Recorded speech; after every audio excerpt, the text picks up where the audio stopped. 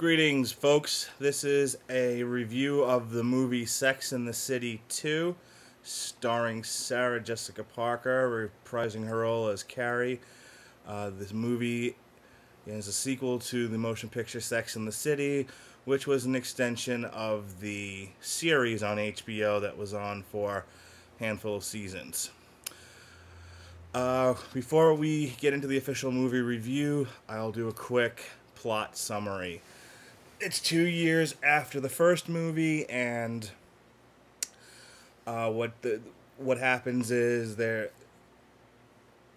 essentially the gals get together and they're given a trip to. I'm gonna skip some of the major details, but they're essentially given a trip free of charge to Abu Dhabi, and the reason being is that owners of a hotel are looking to get more American tourists, and so it's a PR trip, paid in full, so that they can experience the luxuries of Abu Dhabi, and then go home and tell everyone how wonderful it is.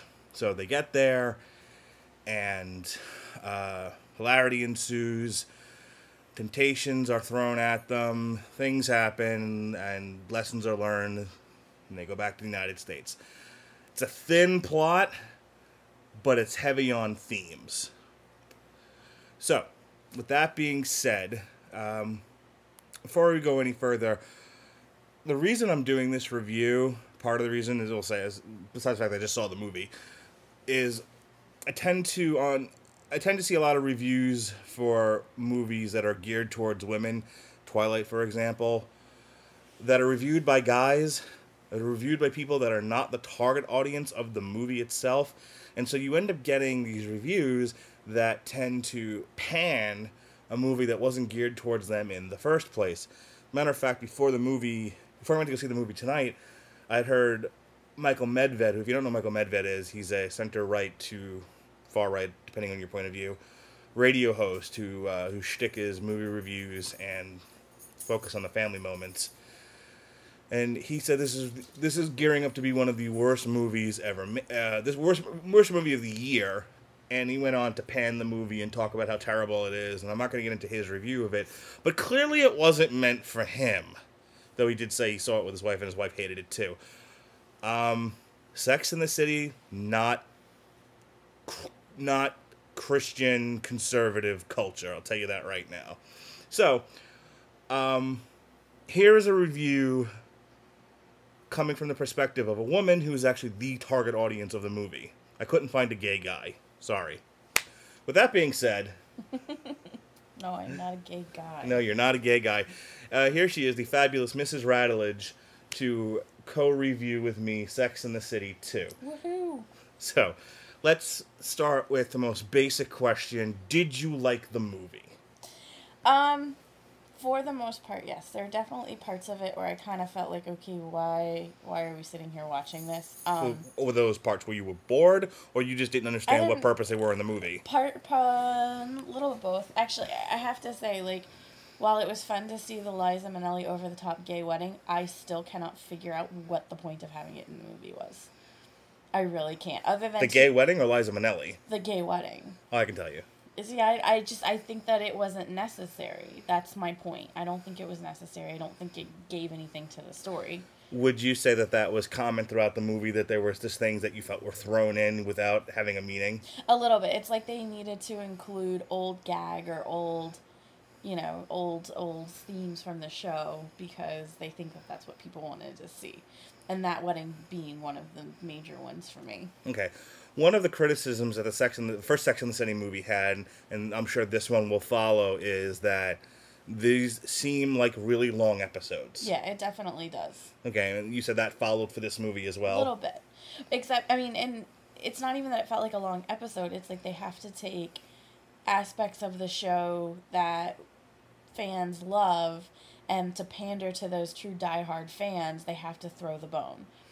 And so, can you give me examples of a couple of bones that they threw?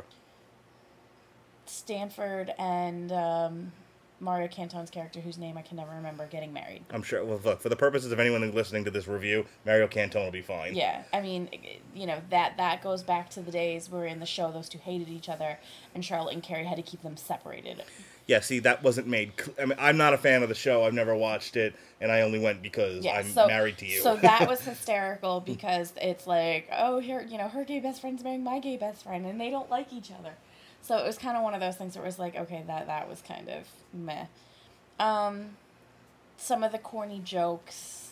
Yeah, I had really asked you. Bad wordplay. I had asked you about that. There's a throwaway line. There was a number of throwaway lines throughout this movie. But one of them was, where Kim Cattrall sort of falls over Jessica Parker and says, Lawrence of my labia. Yeah. And I just looked at you and I'm like, do they do this in the series too?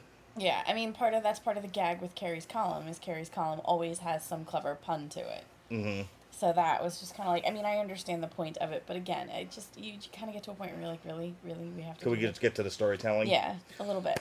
Okay, let me give you my take on it really quick. I liked it. I'm not its target audience. We will reprise things that I enjoy when I review the A-Team. But I'm not the target audience. Most straight men not going to enjoy this movie. I actually, and I want to be specific about this. If I'm not bored, I tend to like what I'm watching. Like, I was bored during the movie Wolverine. As much as I'm a huge comic book fan, a huge comic book movie fan, Wolverine was boring, therefore it was bad. I wasn't bored by this. No, and I wasn't either. I actually really enjoyed it. I thought that it was beautiful, the scenery at least. I mean, absolutely incredible. Kind of made me want to go to Abu Dhabi, even though I now know it wasn't shot in Abu Dhabi. It was shot in Morocco. We're going to get to that. But I still totally want to go. Okay.